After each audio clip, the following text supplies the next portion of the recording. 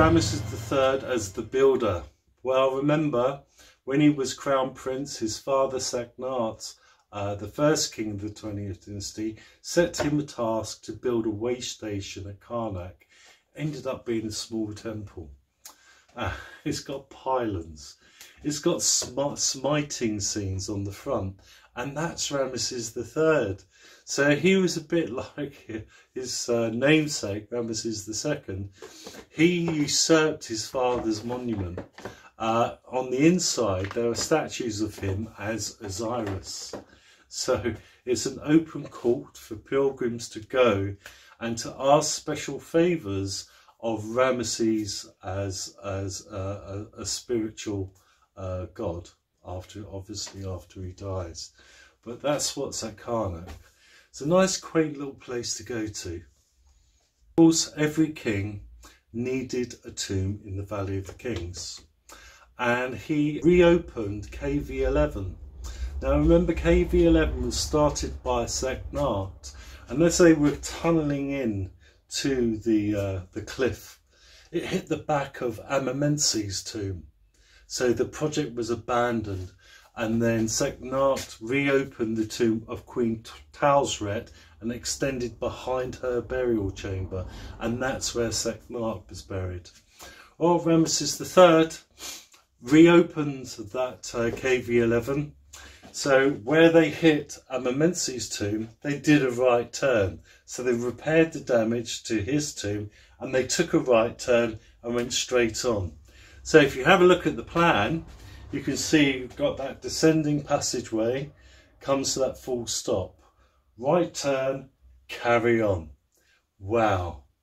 And let's have a look what they put inside that tomb. The Litany of Ra. Wow, yeah. The story of the sun god Ra going into the underworld through those gateways and being reborn at the beginning of every new day. That's why I love the Egyptians so much. They're so romantic. I'm such a sucker for it. The Book of Gates. Each gate is guarded by a guardian or some obstacle that a spirit has to overcome. And that's what the Book of Gates is about.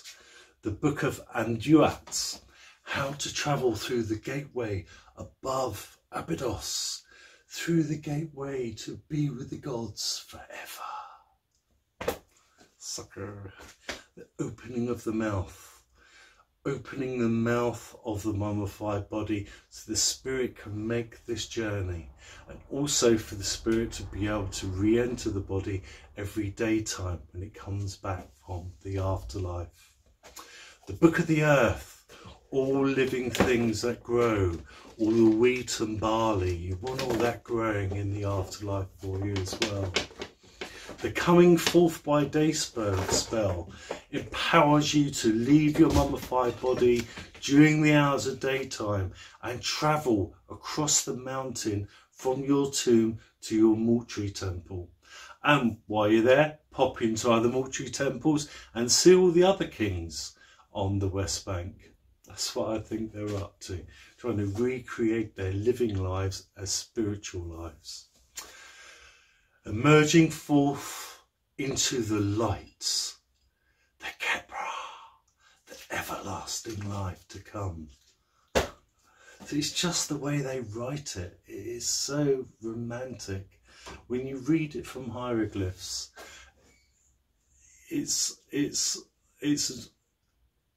there are sense signs and sound signs in hieroglyph. Sense signs,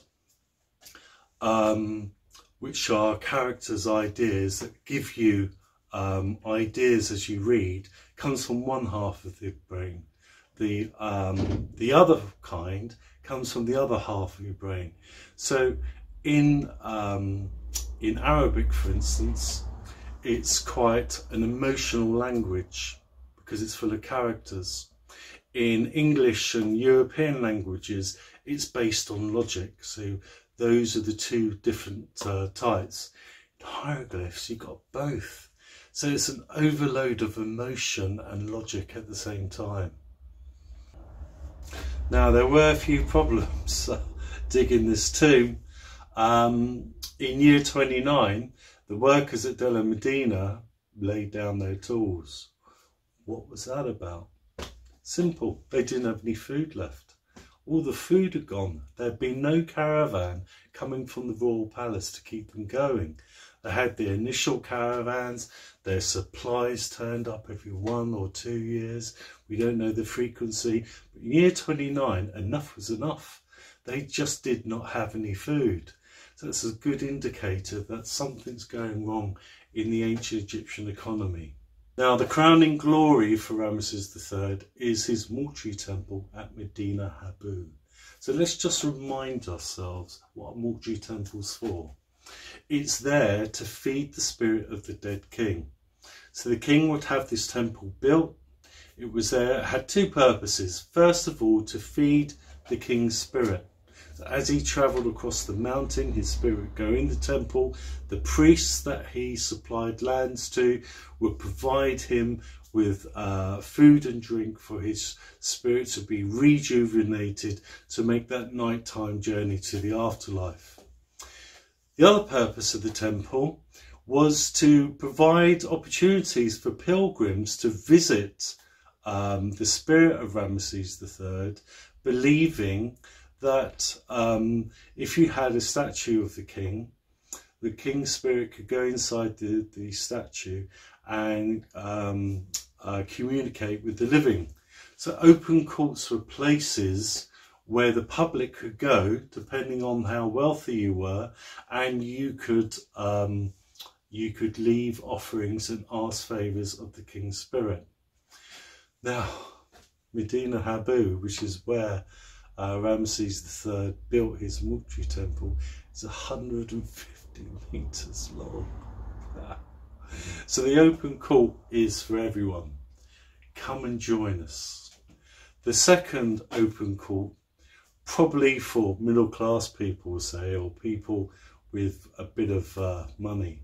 Now, as you go through that pylon, if you have a look at the map, you see that line there.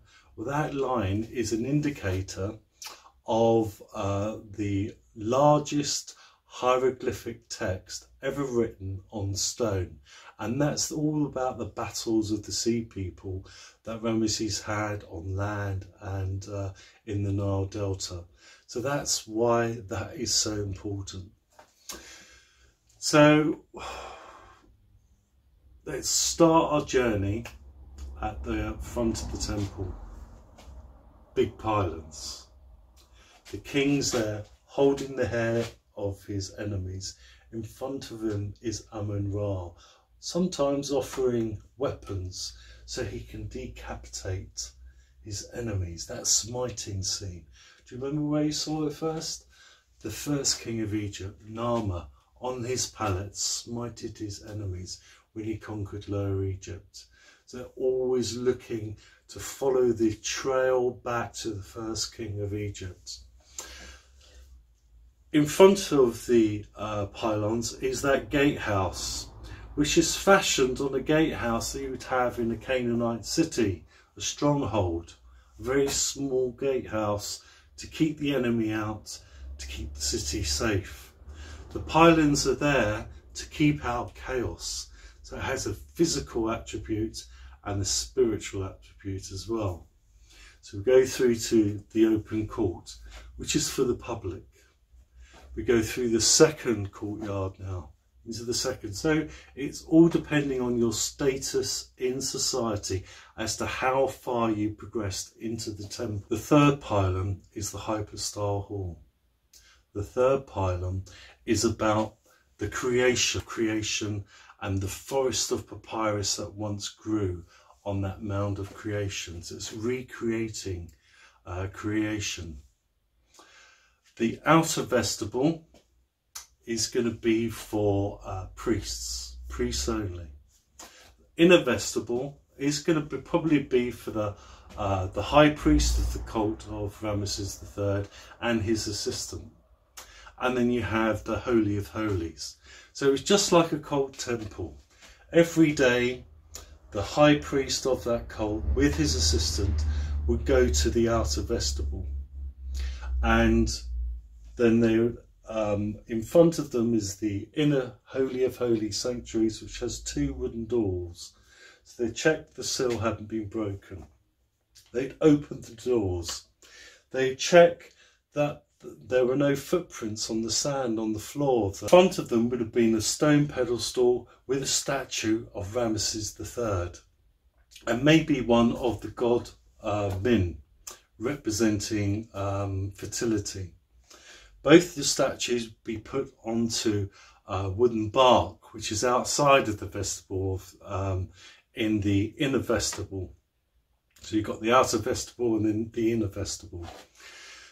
Then they would have picked the bark up and taken it to the open court and did their circuits and had rests, come into the second court, the third court, and back out to the first court again.